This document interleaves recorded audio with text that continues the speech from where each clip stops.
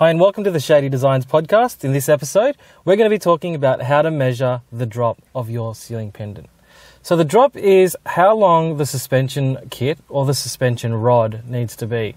That's the space between the ceiling and the top of the lampshade.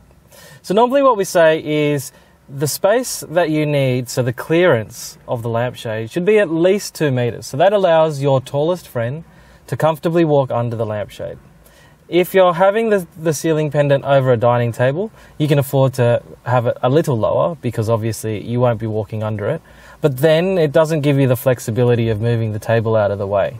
It means you're going to have to keep that table there, and otherwise you're going to have this particularly low lampshade hanging.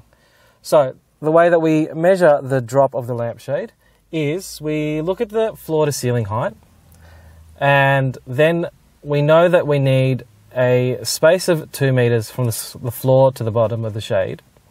Now think about how tall your lampshade is going to be. Most often they're about 30 centimeters tall. So that's 2.3 meters from the floor to the bottom of the shade. The drop is the space between the ceiling and the 2.3 meter mark. If you've got any questions on figuring out your ceiling drop, you can speak to one of our designers here at 02 8065 4658 or check out our examples on our blog attached to this podcast. You can also send your architectural plans in to us, info@shadydesigns.com.au. Thanks for listening. I hope this has been a bit of a help for you.